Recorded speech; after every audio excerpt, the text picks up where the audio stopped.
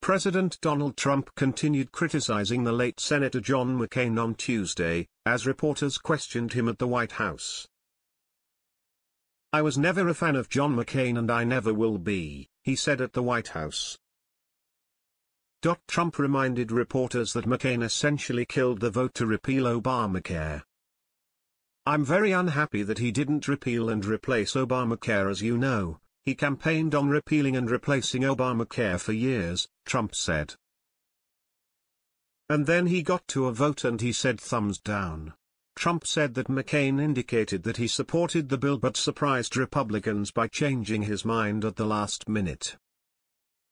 "I think that's disgraceful, plus there were other things," Trump said. The president commented on McCain during a visit with Brazil President Jair Bolsonaro on Tuesday in the Oval Office.